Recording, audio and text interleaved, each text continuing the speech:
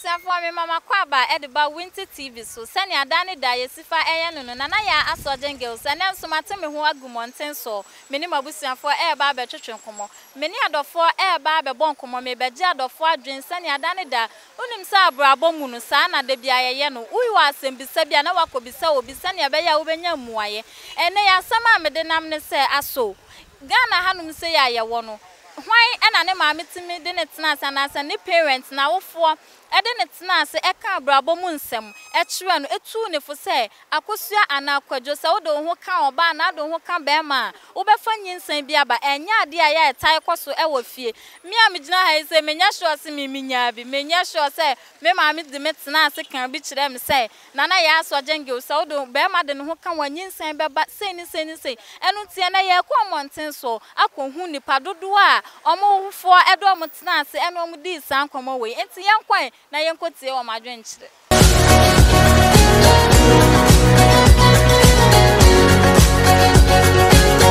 o parents eno tena ase e kasa fa sex ho ana Debbie adan wono ma antena na oh me parents tena but I say fear me film no full about Christianity who say enkane no enti say ne aha anti ufifi a Christosum ewo mu a omo kire wa ya omo mfa sa nkitamudie sam no emfa nka ho efi say adwen e ho sabre ne say wote ne ntam de a obese ntam wote ne ntam abese ntam te no san komo ne de no mu ndi kura Debi enkomo mu di aye umpuntu u school ko anase wadwuma sua aha kwan obefa so ayeyi ene wadibuo emanipa parents eno tena ase e kasa about sex na me mother to me for say nyina na okasa kire me say me hweye na mankonya manye sex because now say me yes sex one menya yade e na menye mantem nso nti na ma me suro say meye now papa okay be papa nso no a type of sex of nsem no when ani so nti no so cry preach against sex enkanka it's like teenage pregnancy and early sex no as a preach against it na me so me shada nye involve say me kwa try nti na ma me suro say meye now parents eno to no more cancer ansem na won ferry ya no omo frɛ me a ɛna no mo to me for aka e de a kire me sa ba na it's like omo ndi nkomo no ba omo frɛ me a no mo de to me for say e ma me nkoye sex me yes sex a menya yade bi to say HIV gonorrhea eno so say menya ma fefo besere me ntimi mpie nti na ma me so me suro say me kwa akoye anya sa enya so wundi bia na oh medi bi no wadi say o parents not na say e kasa about sex na be break up omo kan say yembo nkomo starting the saying oh omo say menya botre mentwen menya madwuma ya what I say na fansa na tie o mati o parents not na say e kasa about sex ana oh yeah omo kan say yembo nkomo ofre wana me like me madam me mama on the frame what kind of saying oh like I said uncle deep power kind light wavy oh sex about say your ban be man na makosia on personal na no wa misan say ma ye hia sasan me dem be say ma ye hia sasan and at that time na wunnim so wunnim a wo ma me ka cho say wonu obi hia wo be bisan say mommy e hia sasan na minimum wunnim social studies or sometimes your topic be or ha it's about sex in that way no internal sometimes when your idea kakra I wo ho you know me ma be bisa me na me idea kakra nti ma hire bisa na into that the why fast you ho ano nti sa de anka meka se na anim ho bi no me how for not na say kasa about sex omo kai but nemle die omo kan say wo die no omo kan say me dem omo ka tell me sex se wonya ndu penis version analysis se wonni adwuma bia eni kwa se ko yes an man ko de or how be blow but yes you are away se wonni ma de bia na wan practice na de koma wa wontimi nye de o se me sha se sua se na ye de ye no ne kura no wan tie futuo na maame de ma no me tie kakra na nka ma adwene de me de me si medi 3 but o ma tumi fo no me jai 2 edito na me fa 1 hey toto o maame anase o papa o de o tena ase etu for about sex no kasa ya about sex ana Catch Dabi. aden ne no sa ne boa wa na osusu se no asai wo. Okay, me growing up, no, my mom knew how I was. Me mommy only say I'm not that type now. I'll be going out. I'm always indoors. And see, or feel say, I didn't know. Dia me kwa koya unkola boni se boni se see when ya sa need new campus e ma when international kra na me 24 sa ne mo. Na se ne na o maame hu no sa na inside no tie. Oh yes, sana. Nti ma wo che ya na sisi ajan kwa tie roba. Oh, debut like I say, as time goes on, no, as you become matured, no, outside you experience different things and friends, and so it's me influence so near there, and they do some stage even so also me also. I did will be I know why you be let us say we are join. Yes. Who parents know na say e kasa about sex ana. Yenhwe Ghana word no. Okay, parents binum ye but me parent there omanye because Na omanye na boa wa na asai wo susu say want self futuo na mfi ho no. E ma wo si mu ntem. They say obi nchira akoda nyame. Na tokuro da obi nkan say we tokuro. Nti fa wade ni wuram. Nti de wo hu say tokuro no di ko wuram. Wo de wade ni wura tokuro no ma de bi beba. So wari ase. Tokuro no so ka cho. Tokuro bi no. Nti de wo parents anka bi ancha no ansoro wontem. Minim dada. Na wo de unim dada. Minim dada. Say so far as me free mu ba ene de. Unim ho. Unim ho. So what you say? O maame do tena ase eno kasa about sex. O parents o papa no o maame. O mienu no o mutimi no tena ase no kasa about sex ana. Me maame na o tai na me kasa fa saade no. O kan sen yam bon komo o kan sen.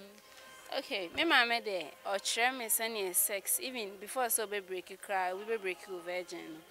Obey the kind church of send you sit here, pain say womb and ya didn't. And your mammy ya did that time now on ferry.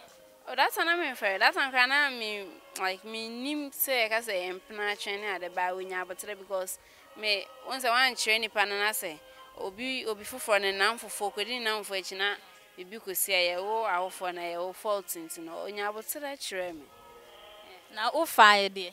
Yeah, me fire pan because me chada I say me na me maame dey vibing to the ferry no onso bu ha wonti me ne maame ndi nkomo ye dey di nkomo pan Wo for do tna say e kasa about sex and omutu for about sex. Oh, okay. Omuntu me for the but me many experience other people. O maame ana papa ne want na say anka say kofi and o de say kofi o do ho kwaka oba o banyem oba ne banyem say ni o man ka bi ankyerɛ O man can be but no man ka bi ankyerɛ na boa o anasa ususu say asai wa brabo like e ma wo di bi ntem.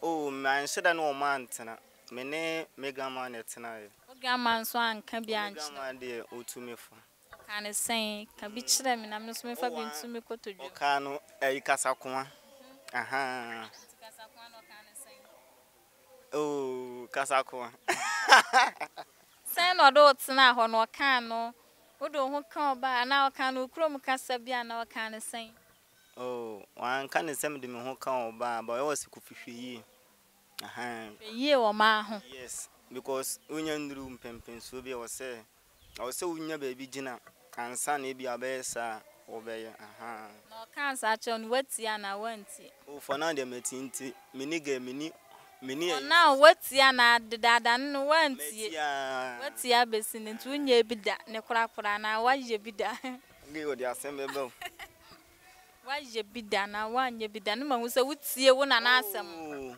ma ye bida na ya mi ye bida no he se ma me ne papa aha sa grobi no ma me ne papa so kai yes ma me ne papa de de ya ebe mu aye bi na sa ye bi me ma me ne papa ebe mu o parents adult na say e kasa about sex ana Dabi. Adentia. My dance no mchanti.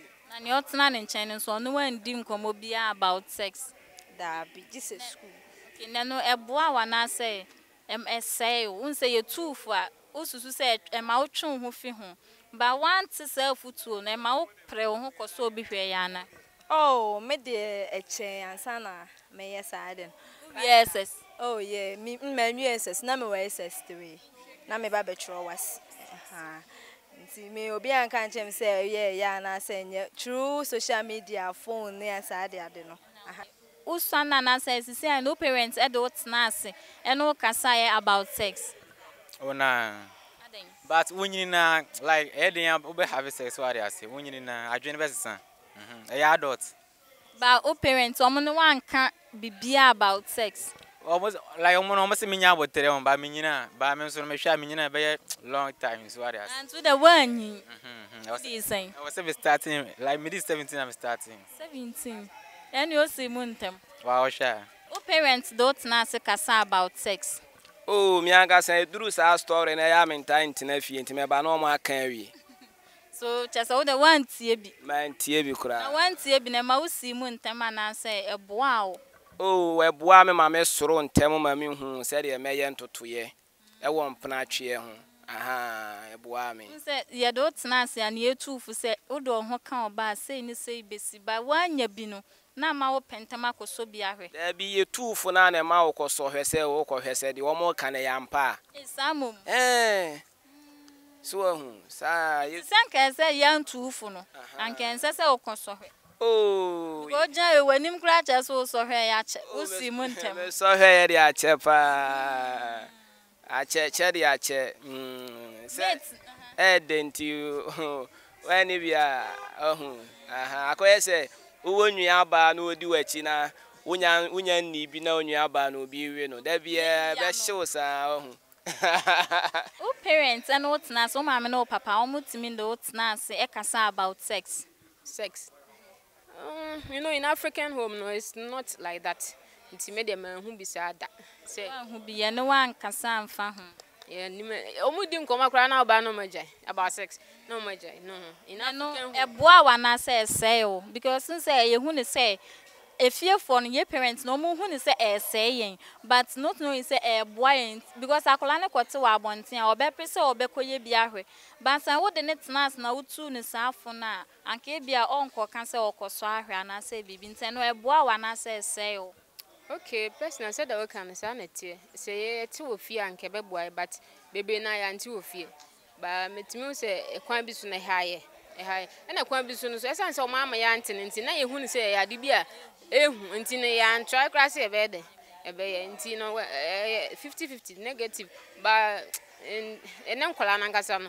What your person so hwe. First ne de na nti send first in the one tia wonim say yes aduane ensi mu ame bochi aso yendi di one tia won tie ba na nkwala ndi ono no on tie kra kwa hwehwe na wansa nka nche no ndi okote dia asem na say nti ene mom die our advice parents o mon chere nkwala na ofie ye time de enya ne say ba me say me chere me ba sanity o parents not na say e kasa about sex ana oh dabi aden oh no man na ana me ne o mutana ba o man ka bia sa anche na so wa misa wom sa de we yankyere yesu wa wo ha obi yankyere sese wow ba unse ukofie bi ma yetimi de otena ase onu oba ugina hoyi usoro ntem mehwe wani ma asoro ntem ntin kan so ma me no otena ase se oti we emfa ho nkokan oba do ho kan oba obanyem uyese ya sei eno wanti bi ne sa ne de omukan bi omukan bi na me de me minti wo de wa omukan ba wanfa se ono wa ye bi nti ese me so me ye bi na me ka kire mba se so that be no so too ba for no wanti e be ye ode ana se ne ode ye wo ma me no sa no ba nso de be ye nti no enhye dan ha fa wanti en ha me no tie wanti ne boa wa na ase se manti nso me nkwanye mo bi unyi mo bia ba wadi bida oh metadi just what the bida oga utai metadi ebusia for me sanso mama kwa babie mane nantie ye me dey there da ne da me nante e na me nso se ne me pensem bisa na me pe answers ninti no da me te me hu gu monten so e na me ne mabusuafo be kasa me bebisa se aso hwan na wo for de ne tena ase ene ne ka abrabo mu nsem hwan na wo for de ne tena ase e ka che ne se oba de ne ho ka wana se wo do ho kwaka be ma nyinsan bebam ana se den ne besi eno ne na asem a Wintetv ya de ba monten so ne adofo be kasa fa ho adofo no ma kire o ma adwena obi ani ho a wotimi ka che se na ya aso jengels me de me ma me de me tena ase tu me fo obi ani ho enti Ghana ha se na nya de se ekoso e wo man yi mu entan enkoso enti na me de afoto we e koma ya wo fo se mo chi etena ase na se mutu ya fo a mesusu se ye betie ebe ma ya twe ho afini ma boni we nyina ho nyinsan yi guo nyina ka ho bi se wo chi abofra tena ase na se wutu ne fo a enya de se okwa abonten obekotie ne nadamfo ana se